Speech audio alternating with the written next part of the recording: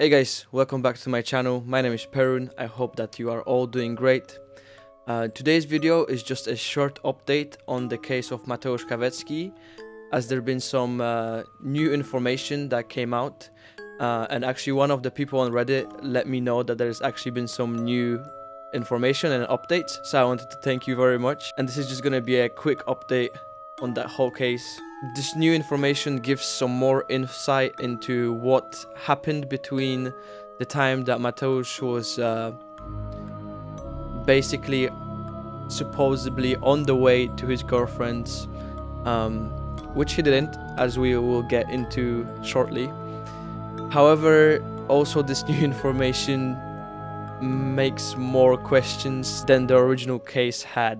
It rules out some of the theories that I presented in my previous video. If you guys haven't seen that video yet, there's going to be links to my video down below, and also the link to the Reddit so you guys can read it for yourself. So yeah guys, let's just get straight into it. So as you guys can remember, the police wasn't really doing a really good job of securing the items of Mateusz when they were first found in the barn. As you can remember, the family and the sister were accusing the police of basically not doing their job. So the police prosecution service basically took over the case and they started looking back into it.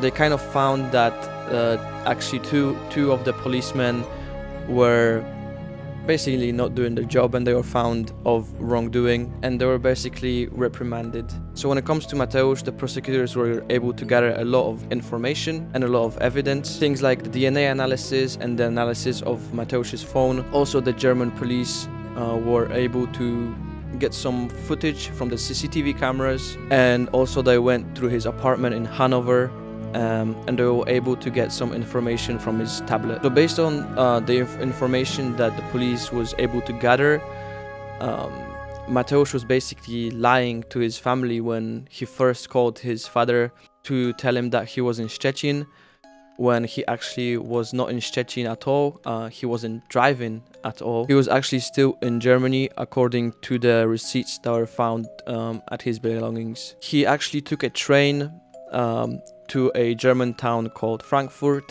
which is close to the Polish border, and he most likely walked over the bridge to a town called Słubice, and that happened almost 24 hours after he already told his family that he was in Poland, in Szczecin, the last time he called. And this already brings so much more intrigue to this case. Why would he be lying to his family? Why he took a train to Frankfurt, and then why would he go to Słubice? Makes absolutely no sense, but maybe he had some reasonings for what he was doing. And then the story goes even deeper. He actually checked into a hotel with another person in that town, in Słubice. However, the police was unable to find who that second person was. The next day, Mateusz took a train to Warsaw, and then he took a bus to Zamość, which is I guess the next closest bigger town to his family village in Chudków. He arrived in Zamość around midnight. However, it's unknown at what time he actually got to Chudków. What happened to his car is also a mystery.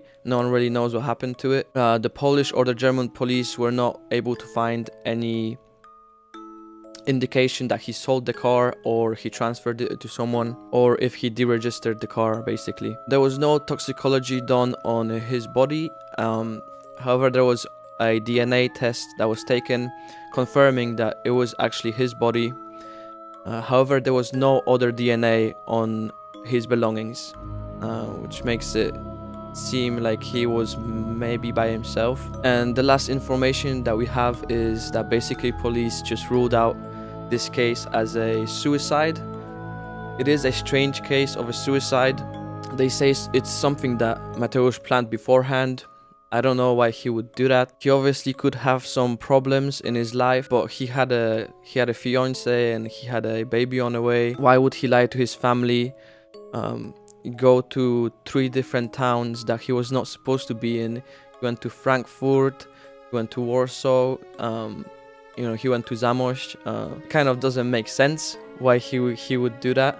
And that's kind of all the new information that we got on this case. I want to say again thank you to the Redditor that messaged me saying that there was an update to this. To me, this kind of seems like he possibly could have been in some trouble, and maybe he didn't want to bring his new family into this, or he had problems with his fiance. Maybe that would kind of explain why there was not much known about the fiance in the case, maybe. And I think maybe it was a suicide in the end, a weird case of suicide, but maybe a suicide in the end. So yeah, thank you for watching this little update.